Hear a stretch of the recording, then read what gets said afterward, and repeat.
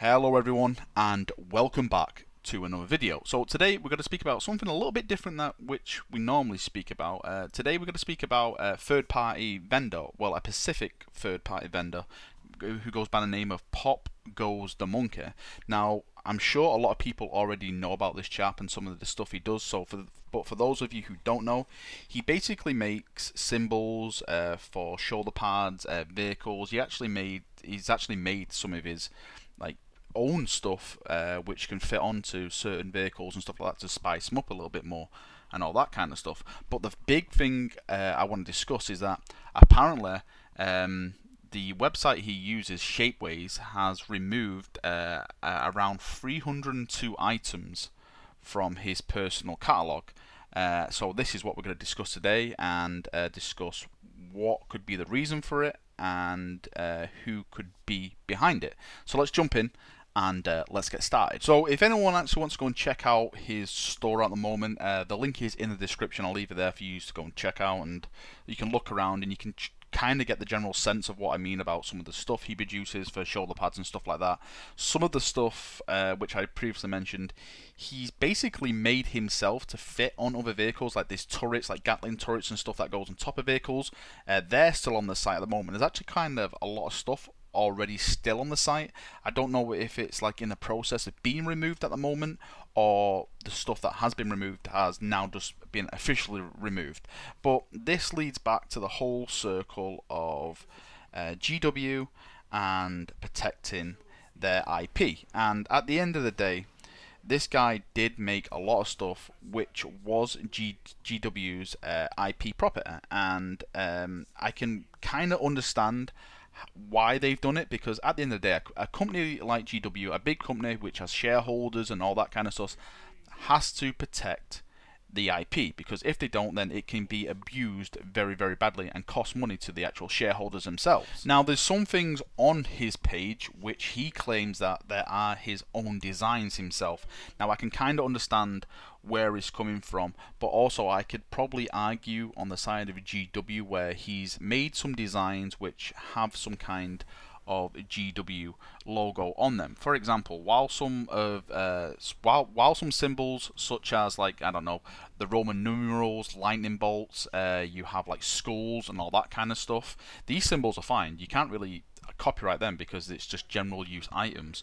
Whereas, you know, you have some of the chaos stars and stuff like that, which is definitely GW's property. Like, you can have wolf heads and stuff like that, that's fine, but once you start doing the wolf heads in the shape of the Space Wolf head, which GW basically owns, then that's where it starts crossing that border of getting into some very murky and mucky waters. I would actually love to speak to a lawyer on this, and I actually have a copyright lawyer as a friend, Arcanus. You probably saw her on some of my streams. He's actually a copyright lawyer, but obviously he's in the US, he's not on at the moment. It's early morning for me, he's probably sleeping at the moment.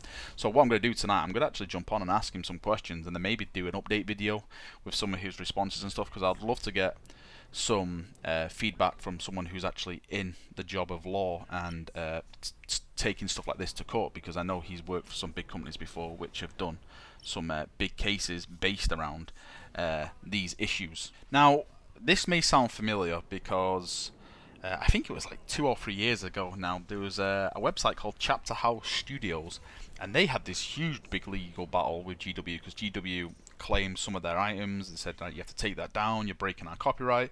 The chap took him to court, and I think he won. If I'm not mistaken, he won some of the designs which the court basically said, no, you can't copyright that, that's like a general use design. I think it was like the ultramarine symbol and all that kind of stuff. I'm not really too up to date on that case. I actually tried to find the outcome online somewhere, but for mine, I just couldn't find it at all. So if someone could post that, a link to that and the outcome to that, would be great in the comment section. I'd love to go read that and get some feedback on actually that case, because I don't know what this guy's planning. I don't think he's planning any legal action. I'm actually on his Facebook page now, and he's just posting about certain stuff like what's going on and some of the designs that are taken down. He's apologising to his customers that have got orders cancelled and all that kind of stuff. So those people who have obviously ordered the stuff that's been copyrighted and been taken down, obviously your orders have been cancelled. So if you have ordered something from this chap, I would go and check your emails just in case.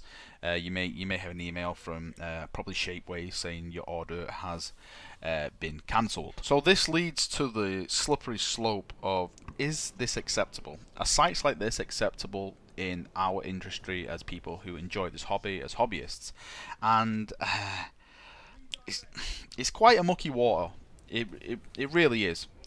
For example, right, I've bought some third-party decals for my executioners. Now, just because of these decals, this site which made these decals, and Pop Goes a Monkey makes execution stuff as well, or he did make execution stuff, just because of these sites, it made me go out to a GW and spend nearly £500 on models.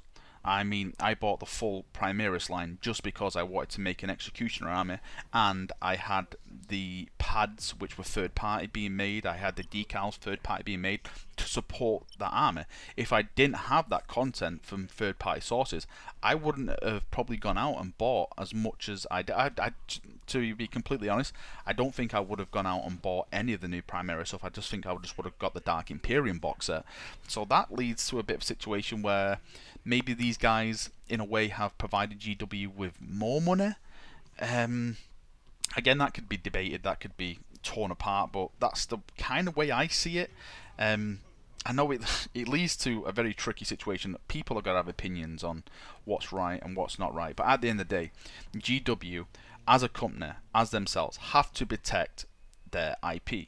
And the sad thing is that these sites are for us hobbyists. I know someone's making money off them, and I know that that's maybe bad through GW's eyes, but I wish maybe then GW would try and come out and provide us with this kind of stuff. We're only buying it because people want that kind of stuff. If GW opened a decal shop or something and they had, like, you know, executioner decals and all these other miscellaneous decals from other chapters and stuff like that, then props to them. I would use that every single time, but they don't have that, so I'm forced to go elsewhere to get that need.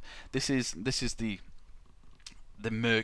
mucky water problems which is surrounding this whole situation.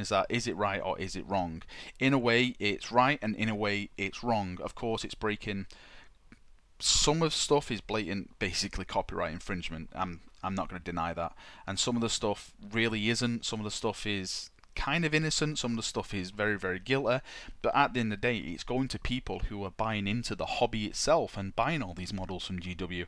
It's not like, you know, it's straight up recasters or anything like that. You know, those kind of things I can completely understand. But at the end of the day, I'm buying these shoulder pads so I can fit them onto a 10-man unit of guys I just bought from a GW shop. So at the end of the day, you guys are getting the biggest chunk of change, and you're bringing me more into the hobby. That's the kind of sense I've got around this situation. I know other people are going to be on the other side of the fence, but that's the way I see it at the moment. From going on from here and looking at this chap's website, I don't know what he's going to do. I don't know if he's going to re-upload them.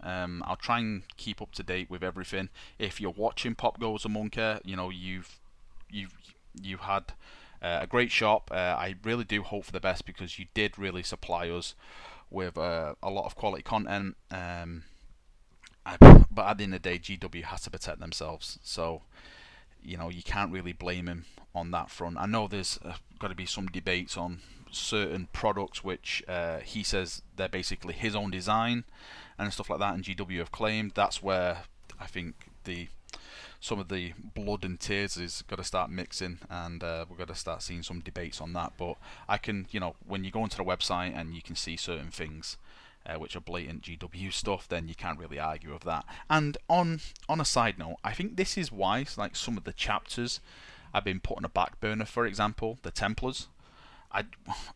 You really don't see anything of the Templars anymore, and my main suspicion is that GW can't copyright them. So you can't copyright the Templar Cross because it's, you know, I think what's it called, the Maltese Cross. You can't really copyright that. They can't claim that as their own. So I personally think maybe that's why they put Templars on a back burner, because other companies will start producing content for Templars, which will take away from them. So maybe I don't know. Maybe that's my personal opinion on that subject. So I hope not. I hope Templars get a brand new codex soon because I would love that. I'd love to make a Templar army. I know I'm stuck in my execution army at the moment, but I'd love to make a nice Templar army. That's basically it. I just wanted to give you a little quick update for people who use this guy. Go over to his Facebook page, show him some support if you want. Again, I'll put that in the comment section below, and tell me what you think. What do you think about this whole situation? Is it right? Is it wrong? How do you feel? Have you used one of these third-party sites before? Are you planning on using one? Have you got third-party decals, shoulder pads, everything? Just let me know what you think. Is it right? Is it wrong? I would love to get your feedback and discuss it with you helpfully in the comment section below.